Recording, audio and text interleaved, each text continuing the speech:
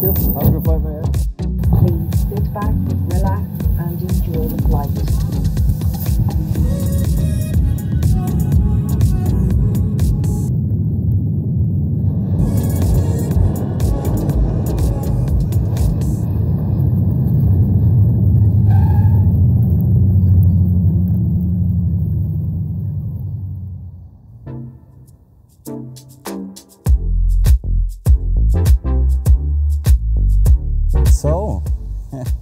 So this is Cyprus and we are here. What is the name of this again?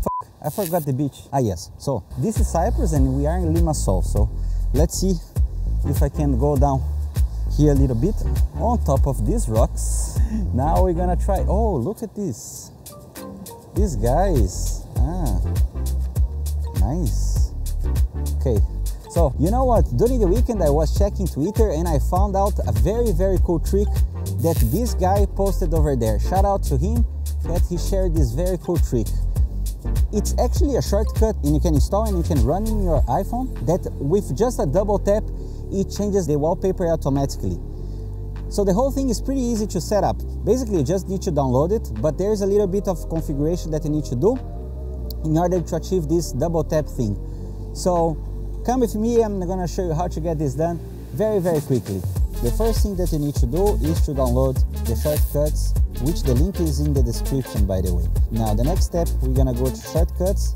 You see here that this step, wallpaper, is the shortcut. So if you click on it, you see that how it works. It connects to Unsplash, then it sets automatically the wallpaper for you.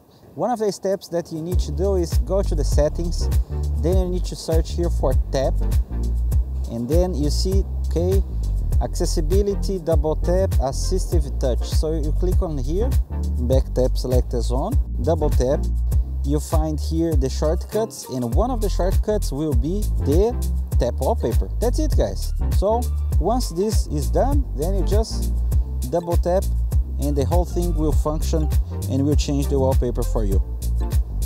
So thank you for watching and I see you in the next one.